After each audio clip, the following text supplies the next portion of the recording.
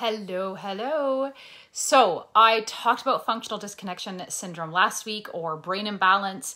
And today I want to talk about what I received a lot of messages for after I did that last video and series last week. So a lot of parents were, asking questions about really what are the causes of functional disconnection syndrome. And even some parents were, wondering what are the signs or cues that development is not occurring normally. So this was from parents who have much younger children, even infants, or what, older parents messaged me saying what were signs that, indicators that something might be amiss because maybe their child missed that in infancy. So I want to talk today about milestones and the brain's timing mechanisms. So what has been found is that children with learning disabilities, one of the factors is that the timing mechanism in their brain is kind of off. So it's not exactly on cue, and that plays a huge role in learning, reading, ADHD, and so forth. It affects not only affects visual processing, auditory processing, coordination, movement, and so forth. And I have talked about this before. But what I first want to say is that a lot of parents will go to their pediatrician when their child's a baby, and they will have concerns that their child's not meeting a milestone, that it's late, that it's too early, that they move through it too quickly, that they're not doing it like the other kids. And most of the time, or oftentimes their pediatrician will say, it's fine, don't worry about it, every kid's different and so forth, which is true, every kid is different.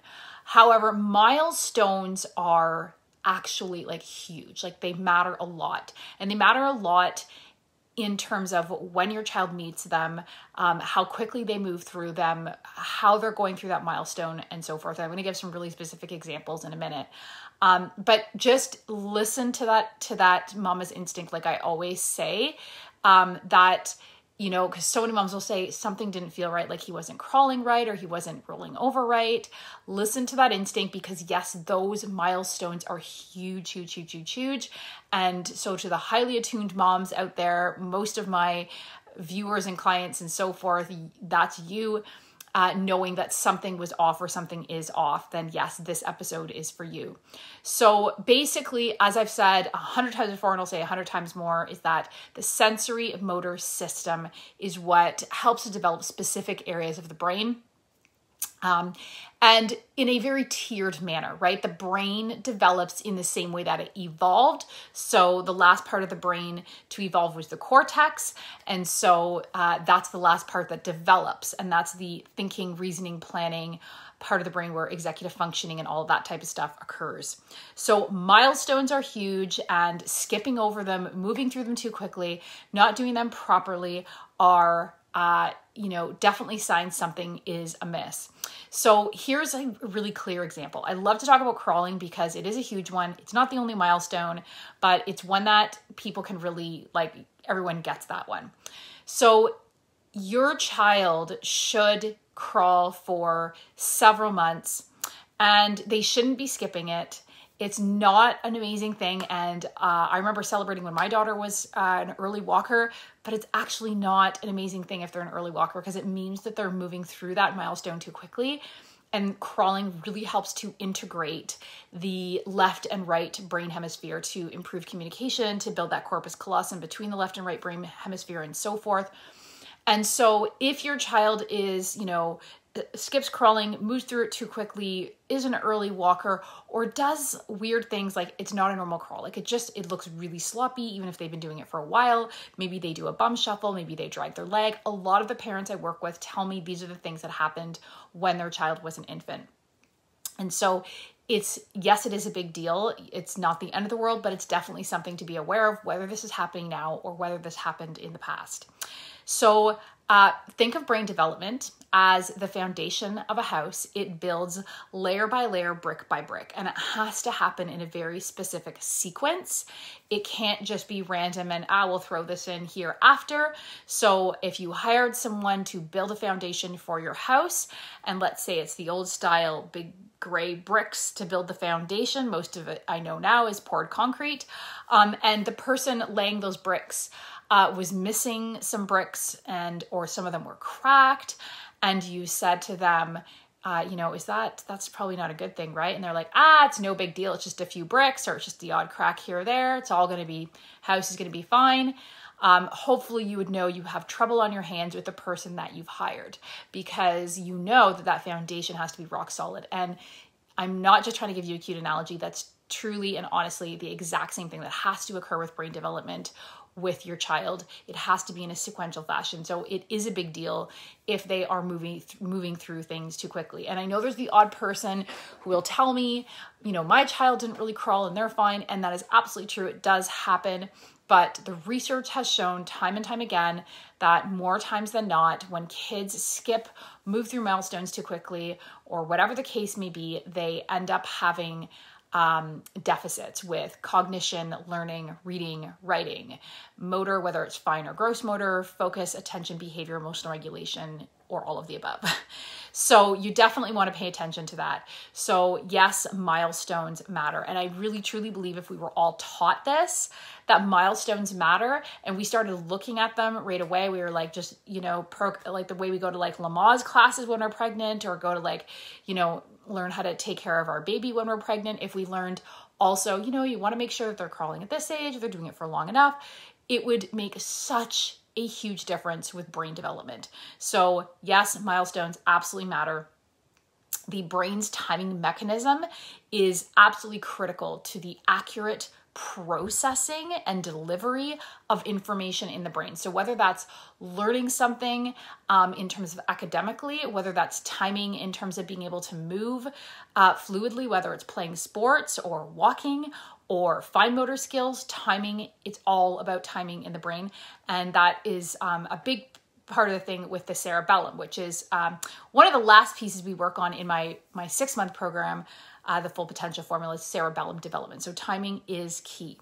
So basically what happens is that with the brain, there is this schedule for development. Just as if you think of like in a year, there is 4 different seasons, and those seasons happen in a specific order. And if it doesn't, then it's going to really throw things off, right? It's going to throw the birds off. It's going to throw things off for the farmers and the crops and the growing season.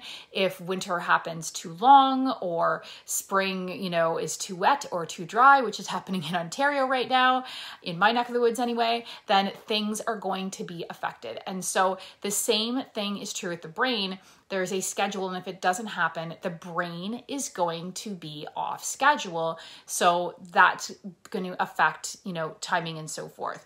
So the way to think of it is, think of your child's brain as having countless roads with electrical activity flowing through constantly. And so the brain's schedule, or the brain's timing mechanism, can get thrown off when this electrical activity that basically promotes brain development or growth gets out of sync. And so you're probably wondering, like, how does that happen? What can cause that? And this is where in comes what I was talking about last week of the left and right brain development. So the left and right brain actually take turns developing. It's not like the brain just develops all at the same time. Okay, so it's not like a plant where, and even plants have different things that grow first, right? The flower happens last, but it doesn't just happen all at once. And so with the left and right brain, the right brain is what develops first. It develops in the first 2 years of life. One of the things, for example, that the right brain is responsible for, which makes so much sense if you think of development, is the gross motor skills. So like, being able to move an arm, being able to move a leg. So if you think of infant movements, where a baby starts, being able to lift its head, and then it maybe can start lifting its legs or its arms and slowly builds that strength and so forth. That's all right brain activity. So it's not to say the left brain is not growing at all. It is growing, but the right brain is really the really the star in the show in the first 2 years in terms of growth. After that, at around age 2, think of the terrible 2s, that's when the left brain starts to come online, and now it's its turn to really catch up with development in comparison to the right brain. So right brain really slows down, and now it's the left brain that really takes center stage with growth. And this is when kids really start to acquire, for example, a really diverse vocabulary and language skills and so forth. this is a very left brain task. The language center is on the left side of the brain.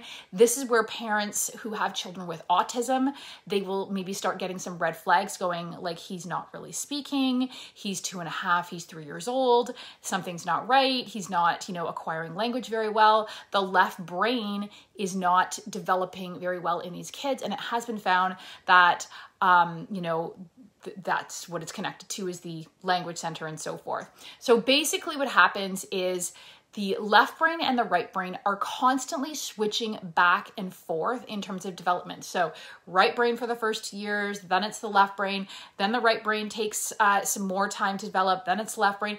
And this happens until around age 10, 11, when the brain reaches its adult size. It doesn't mean it's fully developed and it's not an adult brain, we all know that, but it reaches adult size. And so you might be wondering, well, what are the causes if there's imbalance, which is what I talked about last week with functional disconnection syndrome, and that, one side of the brain is overdeveloped and one side is underdeveloped. And so there's environmental toxicity. I've talked a lot about that in the past. So that could be heavy metals, that could be chemicals, like pesticides. It could be, premature birth. It could be complications during pregnancy or complications during, delivery.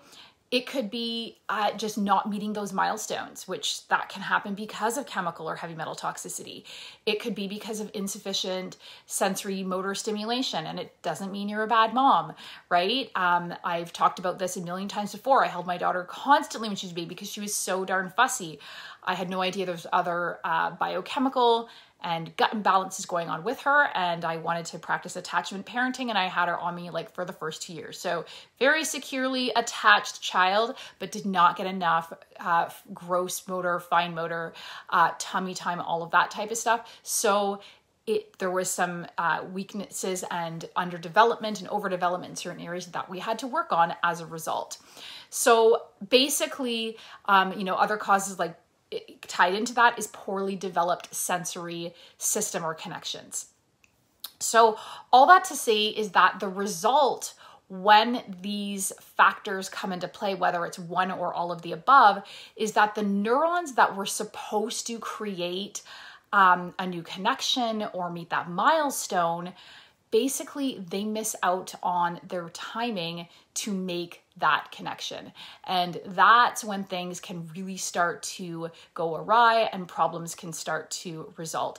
And so if this happens too much, or if this happens during a really key phase or time when the brain is really supposed to, work on developing a certain area that's really critical to certain skills, then the result is going to be brain imbalance, which I talked about last week, and the brain's pattern of development is basically going to fall out of sequence. So the result can be delays in specific skills. So whether it's language, social skills, emotional regulation, whether it's with finer gross motor skills, memory, cognition, whatever the case may be. And the result is that one side of the brain is going to be overdeveloped and one side of the brain is going to be underdeveloped. So if there is a delay that occurs in a critical area of the brain, it can slow down the growth of the entire side of that brain. And again, if this continues and doesn't get addressed, then what's going to happen is the brain is going to continue, on that side, the brain is going to continue to miss out on those timed connections. And that's going to result in more imbalance. And then this is why we see problems that become exacerbated or become worse as children get older. So maybe when, little Johnny was 4, it wasn't such a big deal. It was just a few things. And then as he gets older and this imbalance becomes more and more pronounced, and one side of the brain just keeps overdeveloping and one side of the brain just is lagging further and further behind until, as I mentioned last week, this side of the brain just takes over and starts doing this side of the brain's job because it feels it can't rely on it, right? Like that maybe coworker or colleague we've had that we have to feel like we just have to do everything because they won't do anything. If we don't do it, nobody else will. That's the result. And so this is where we're going to end up with these diagnoses, and then these diagnoses that can become more severe and so forth. And so it's not often until school age that we will see these problems. It does depend on what side of the brain is imbalanced. So if there is a left brain overdevelopment and a right brain delay, that's typically going to present more as symptoms of ADHD and autism and so forth.